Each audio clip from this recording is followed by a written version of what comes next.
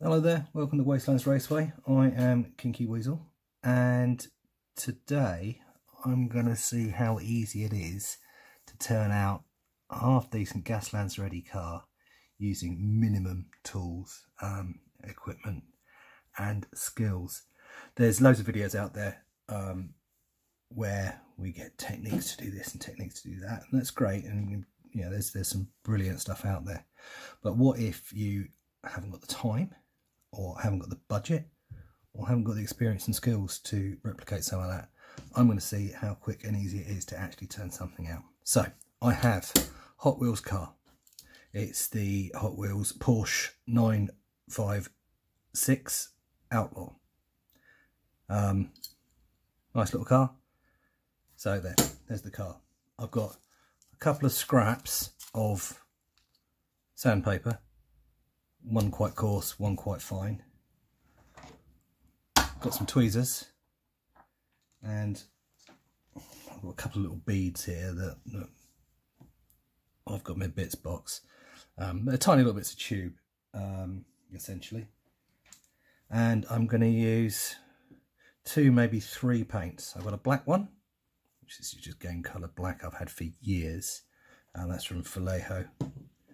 2 army painters, dark stone and leather brown, and the only other thing I'll be using is some super glue, cheap old stuff from the pound shop. So let's see what I can do, shall we? Okay, so I am not going to drill the base out, the rivets out, to separate it. So I'm not going to be removing the glass, I'm not going to be stripping the paint, and I'm not even going to glue the wheels. So this is just Hot Wheels car as is.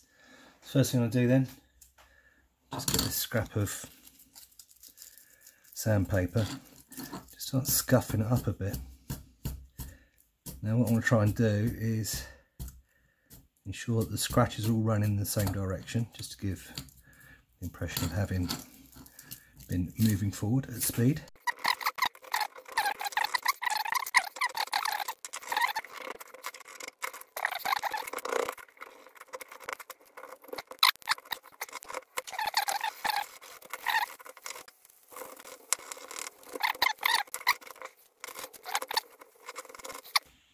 There we are. Just a wee bit knackered. I've overdone it, but on the sides the numbers are almost completely gone, but well, it is what it is. Well, it is what it is. So that's what, 2-3 minutes of sanding. That's about it. That'll do. Now, before I do any painting, I'm gonna get these 2 little beads out and see how they work, and what they are. I just picked these up from Craft Shop. They were, I think, about £1, if that, maybe 75p. And there's loads of them. They are 6mm bugle beads, and what they are essentially, I don't know if you can see, but they're just tiny little tiny tubes. Now, to a jewellery maker, they're tiny little beads. To a Gaslands type person, they could be the muzzles to machine guns. Now, I'm not going to drill anything here. This car has got a couple of little sort of grills there that I guess would have been air intakes. I'm going to dab a bit of super glue in there, if it'll work. Right, talk amongst yourselves. There you go, you've got a bit of glue in there.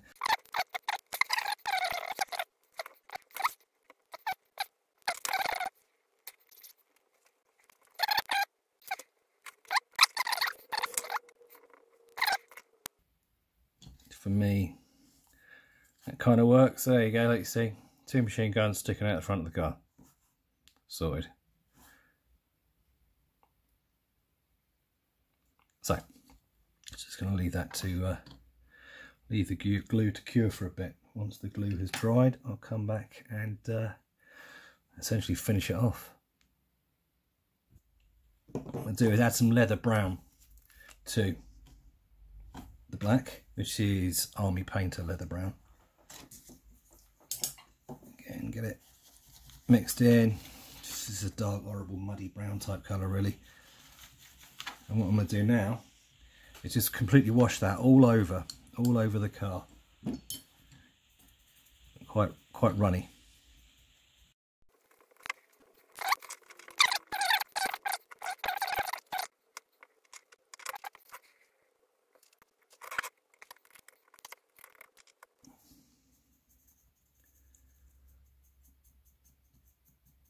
When it went on, I didn't think it was watery enough. It was still too thick and paint-like.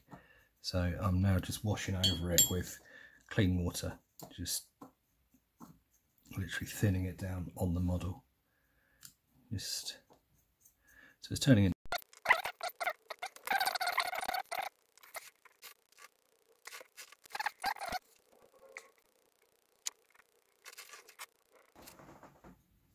So there you go. That's that done. Well, then now I'll just leave the car to dry, let the paint dry on it, and what I'm going to do is play with it a bit, because that's what everyone does when they've been painting stuff, don't they? Play with it for a bit, and then I'm going to leave it to dry, and then I'll come back in, probably paint the wheels in, just blacken the tyres, if they need it, and then leave it at that. So there you go.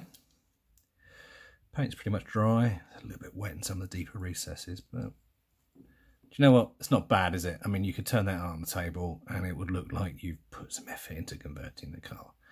You're not going to any competitions with it, but do you know what? It works. I wouldn't feel offended if someone turned up to play against me with that vehicle. Yeah.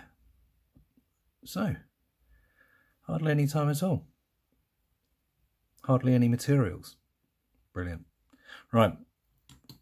You could leave it like that if you want to. I'm going to take it a little stage further. Not a lot further, but all I'm going to do is paint in the lights, the front and rear lights and the indicator lenses, just to give it a little bit of visual in.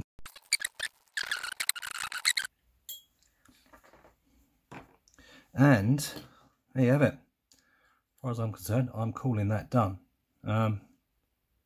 Not bad, is it? That work for a Gaslands car. There you go, 2 forward firing machine guns on a nice old period Porsche that's been a bit battered around and got a bit dirty. So, I haven't been timing this, but I reckon maybe 10 minutes work in that in total, if you don't include the drying time. And there you got it, a car that you can use for Gaslands without spending a great amount of money, without spending a great amount of time, without using a great amount of skill. So, thanks for watching. What I'm going to do is, in the unlikely event anyone actually wants this car, then just pop a little comment down in the comment section, and what I'll do is, after a week or so, if there's more than one person who wants the car, I'll do a little prize draw and send it out to whoever wins. And here you go, I'm going to make a commitment now. I'll send it anywhere in the world. So if you like this, give us a thumbs up.